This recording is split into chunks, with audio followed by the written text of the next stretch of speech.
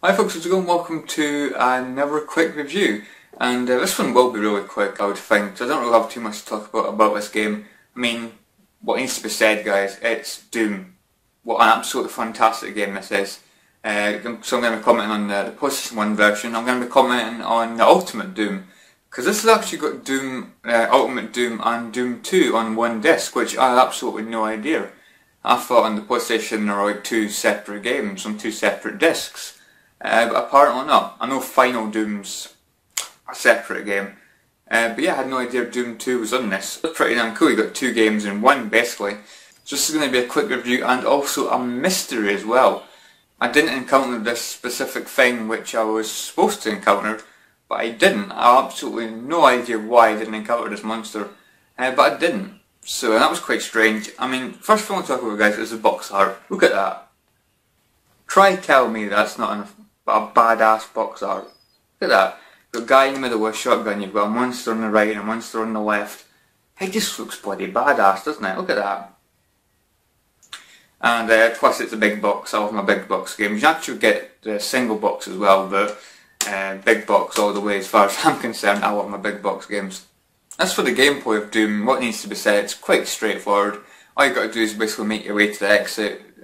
Do this by finding keys to open certain doors, killing monsters along the way, collecting guns, collecting ammo. Quite a good selection of guns actually. There's actually 8 different weapons in the game. There's a chainsaw, I suppose your fist as well that actually comes to the weapon. Crap, I never use it.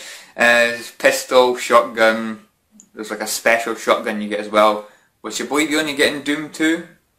Could be wrong, but I've only encountered it in Doom 2. I've started Doom 2 by the way, but I've not really played too much of it.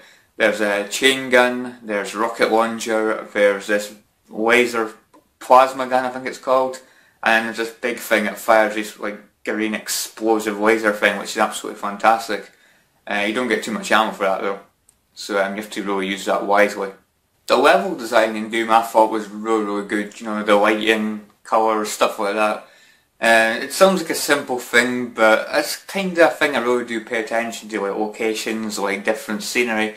I personally don't like seeing like the same scenery over and over again, and that's another good thing I like about Doom. It has like a variety.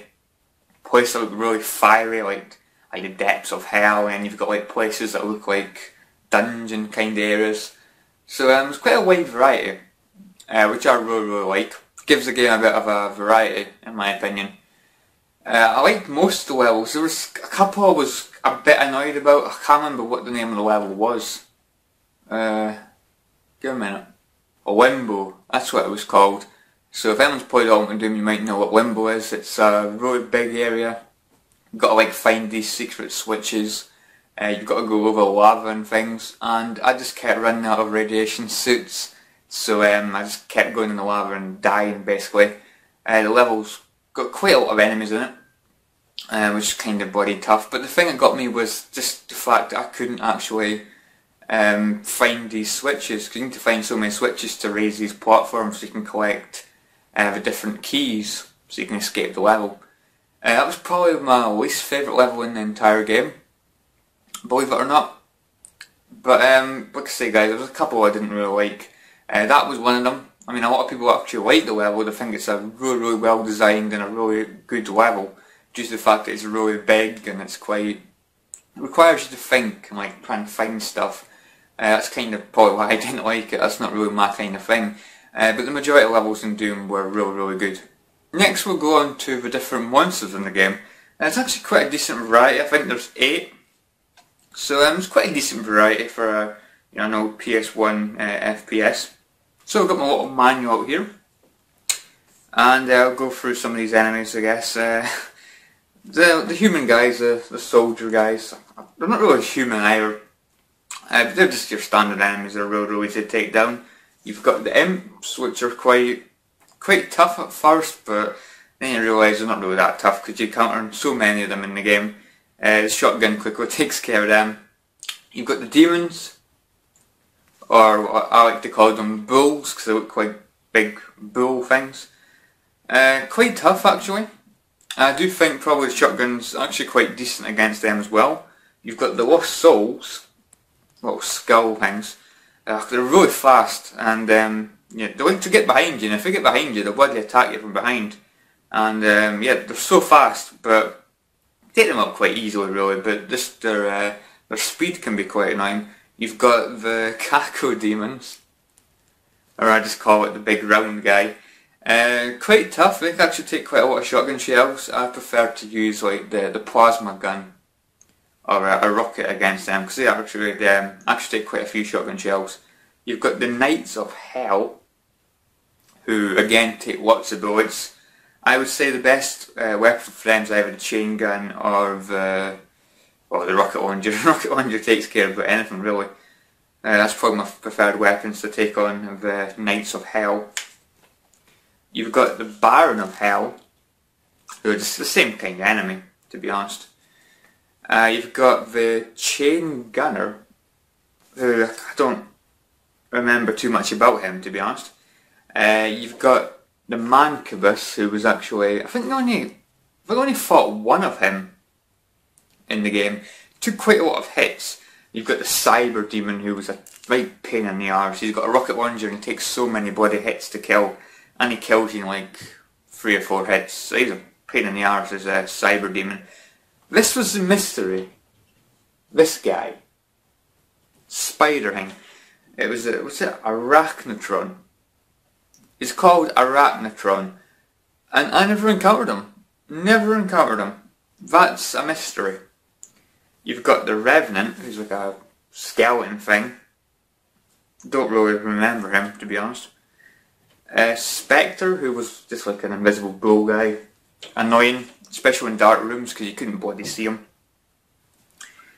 Spider Demon, again. Didn't encounter him.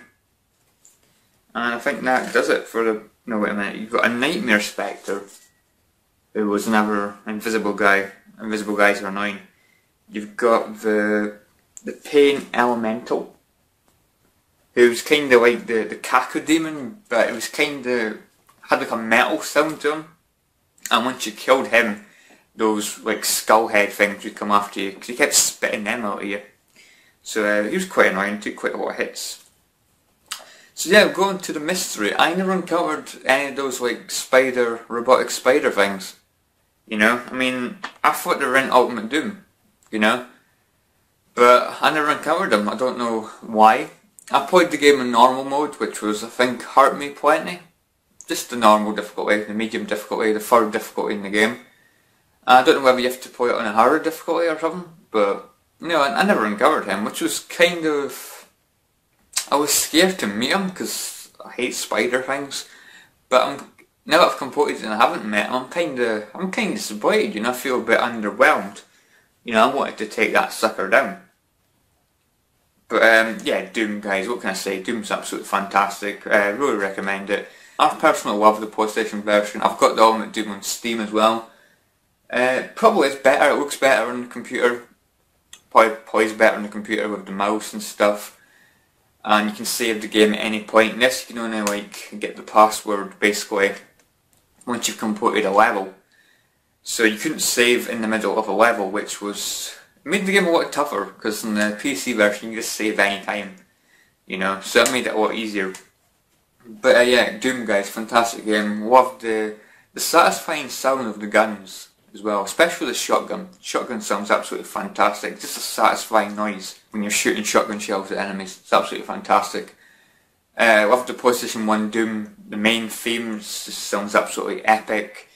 Loved the noises of the enemies and that, which might sound kind of strange, but the PS1 version does sound different to the PC version, and I personally like that as well. So yeah, Doom, would I recommend it? You're damn right I would. Doom is an absolutely fantastic game, and yeah, I highly recommend it. I really, really would. Anyways, that is my quick review. Hopefully this is quite a quick review. Let me know, guys, what you think of Doom. Is anybody out there that doesn't like Doom? You know, just leave it in the comments below. I'd be quite interested to know if anyone doesn't like Doom, or if anyone's just not even played Doom. That'd be quite interesting as well. Anyways, hope you've enjoyed this little video. If you know why I didn't encounter the spider, let me know. If you have to like play it on a harder difficulty, or I don't know. Just let me know in the comments below. And yeah guys, I'll catch you all in the next video. See you guys, thanks for watching, and I might play through Doom 2. If anyone's played through Doom 2, let me know if you think it's any good or not. Because if it's anything like Doom, or Doom 1, the Ultimate Doom, I'm going to really enjoy it. See you guys.